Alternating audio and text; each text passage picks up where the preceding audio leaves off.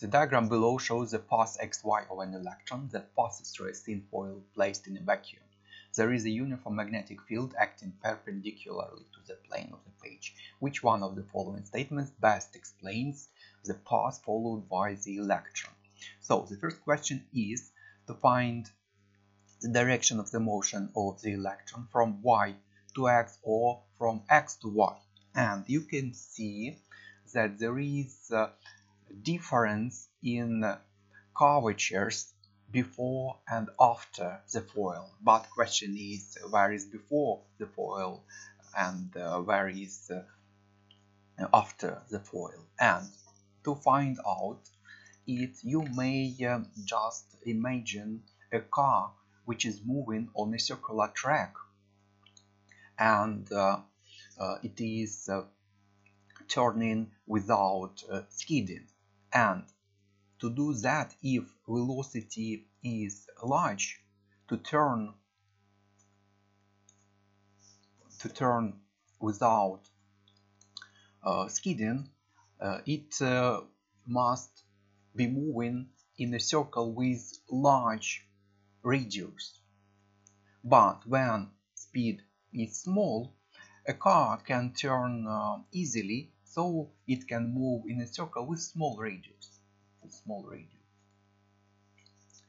And here it's absolutely the same. You can see that radius of the circle here is what? It's much greater than here, and it means what? It is moving with larger speed here, and it is moving with smaller speed here. And what does it mean? It means that it loses a part of its kinetic energy when it passes through the foil, and hence speed decreases. So since speed decreases when it is moving from x to y, it means it is moving from x to y. Or another way, we know that there is the Lorentz force acting on a moving charged particle in a magnetic field, and formula is QVB, and this force, it will be centripetal force and is equal to ma, and the centripetal acceleration is v squared over r, where r is radius. And you can see that v cancels, and since charge and magnetic field strengths are constant, it's constant. And you can see that if radius increases, v also must be increased to keep this value the same. And you can see that radius is greater. Here it means that a particle is moving in a circle with in a circular path with greater radius. So radius is greater.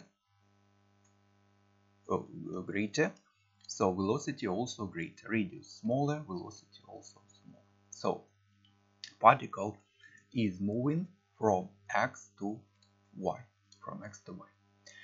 and there is force to the center of this circle, and it's a centripetal force because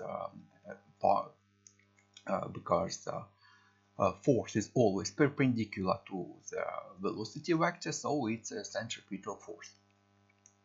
And we need the direction of the magnetic field, direction of vector B. And we know that if we need directions, we use you may use the Fleming's rule. I use the left hand or the right hand palm rule. How to use it? For wire and positively charged particle, it's left hand. For negatively charged particle, it's the right hand. And for all rules, 4 fingers in direction of velocity, for wire in direction of current.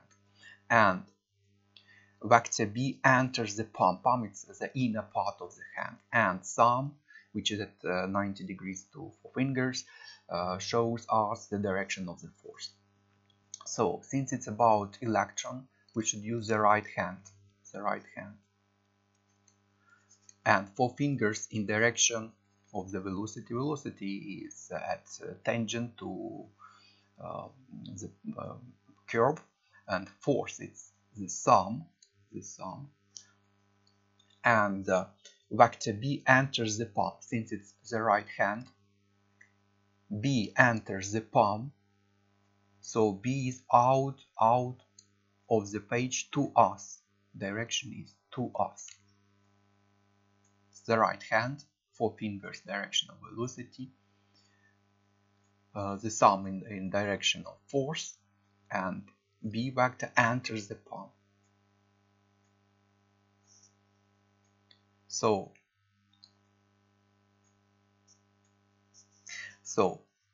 field is out of the page, out of the plane of the page. Out. So D is correct.